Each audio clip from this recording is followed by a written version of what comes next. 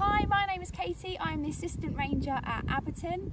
I'm so excited to be taking part in the Essex Coastal Challenge this marine month. Today I'm at Wrabness, one of the most beautiful nature reserves in Essex, to talk to you about the recent extension project creating more wet grassland habitat for overwintering wildfowl and breeding birds. Through generous public donations, the Essex Wildlife Trust were able to purchase a further section of marshland previously used for horse grazing, aiming to provide an extension of wet grassland and create precious habitat for many rare species.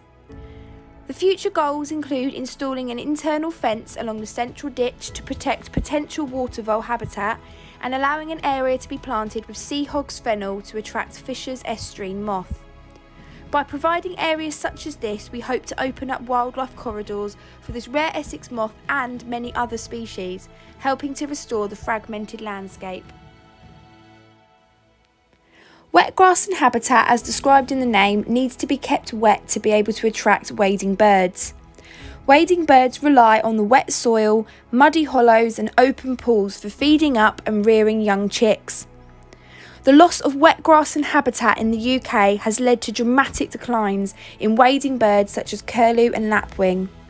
Here at Wrabness, in order to extend the wet grassland habitat, scrapes and ditch plugging are in the pipeline to be done, as has been done successfully at other marsh reserves across the county.